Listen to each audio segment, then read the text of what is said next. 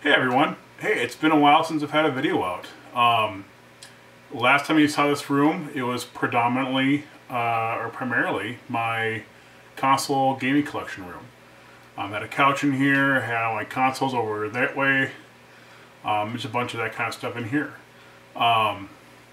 Since games have gotten so expensive, and the good ones are harder to get, I've kind of toned down that collecting, and I've kind of gone off the deep end, it's just part of it, of retro computer collecting.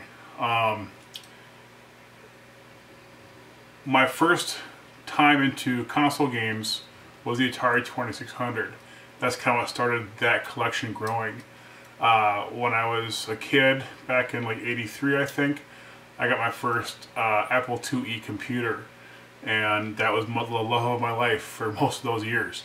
And now I finally got one again, and then I got a bunch of other stuff, and I've really enjoyed building and restoring a computer collection.